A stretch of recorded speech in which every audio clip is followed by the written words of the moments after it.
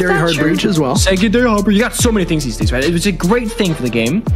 And the thing is, if you ban the Kaid, you don't have to. Then it's like you don't have to worry about Thatcher. Frost on the board. In comes Fish. They see it. More Candelas to go. Explosion goes off.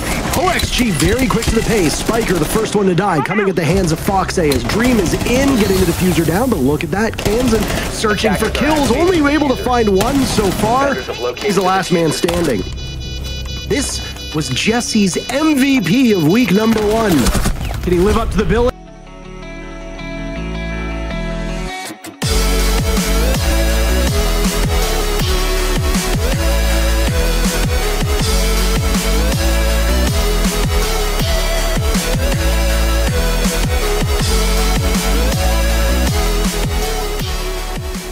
Selves in the office.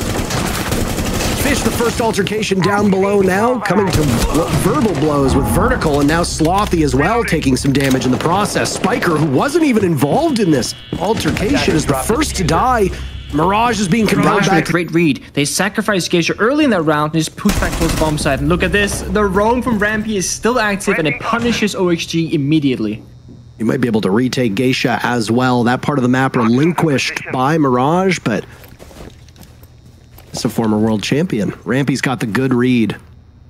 Long range engagement. Yaga goes down, likely to a frost mat. It's Fish in a 1v4 as Rampy takes down Fox A. That Geisha read again being so good. Fish is doomed in this position. Doesn't have a lot of intel. Drone work going out. Rampy sees the Yana of Newers, gets the pick and immediately. No obscurement that could possibly happen for OXG. They spy one body. Nice shot by Vertical on the Fish. Yet another as well over by Dragon, but it's Yaga to get on the board with 2 picks. Slothy and Rampy lining up perfectly. Vertical falling back as Spiker gets on the board. Yaga's no more. That was the one player from OXG who really seemed to have things in his grasp. Down goes Spiker. It's all Vertical in a 1v2 against his former teammates. Time running out, but Dream is on that diffuser. Fox A needs to cover. Vertical sees him. Vertical pulls it off as they both drop. All he needs to do is secure the kill, and there you go. Your victory lap is at hand. Diffuser goes down, and Vertical gets both those picks. Mirage grab their second round in a row. Sure he knows now. Rampy has a good game since he has the sound as well. Yep, he figures it. No way! The shotgun's I think it's a pillow gun, but boy, oh boy, does it do a lot of damage. Now it's Yaga to try and avenge his teammate. He does so through the wall. Goodbye, Rampy. 2v2. 15 seconds to go. The pace of these rounds has been frantic right now. OXG, for more often than not, they've been holding on for dear life. No access to the diffuser, so kills will be the answer. Down goes Newers. Now it's Yaga to try to find Kansan, but the keep away game will go. Seconds remaining. Goodness gracious. OXG really need to hasten this pace up, and there goes Newers making tons of noise. Kansan ready for it. Easy pick. Fish on the board as well. Kansan pivoting, getting 2, but Dream walks in the same angle that he was looking before. Spiker in a 1v2 post plant. But he takes the relative impunity in this spot. He'll still focus along as he's not really receiving a lot of pressure. He knows one player's down by back stairs. A nice shot to swiftly remove the head of Newers. Hard breach for the wall. The rest of this OXG team trickling in. Down goes Yaga. He'd been finished off.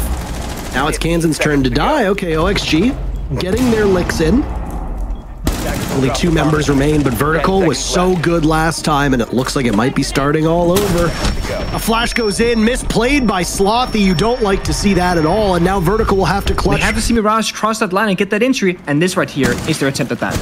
Yeah, these are very, very slow rounds in terms of action. Nice shot by Slothy to take down Dream. It was a team effort to remove one of the players from OXG, so I guess we won't see the full power of those Maestro cameras in action. Newers as the cross, though, takes out Slothy before Spiker trades him right back. Fox A patrolling back stairs will need to be compelled into action in order to stop this Mirage plant, which is at the halfway point. Fox A's position is given away. He and Fish now down below.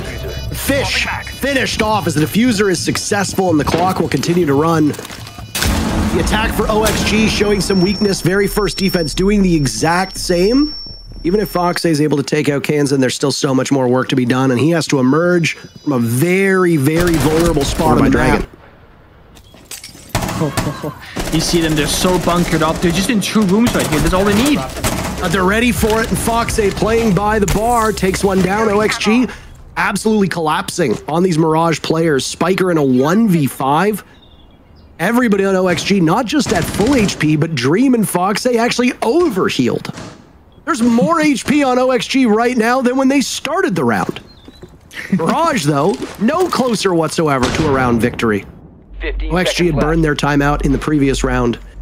Whether we're just looking at another defender-sided skyscraper or not, they seem very comfortable with this position, and now the clock will run on Spiker, denying a flying by. Slow in terms of action, but quick in terms of pacing, because we're already at the final 30 seconds. Mirage have been sitting on an opportunity to go to match point, but haven't been able to capitalize as much as they want, and especially with Yaga taking down another player from Mirage, it's going to be tough. There goes Foxay, but refrag from OXG. They continue to hold this advantage, and then the numbers go from good to great.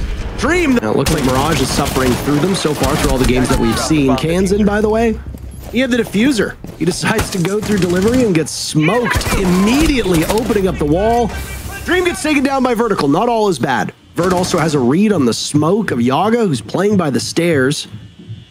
Bigger problem is you got to get that diffuser. Rampy is tasked with doing so, but kills some time in the process.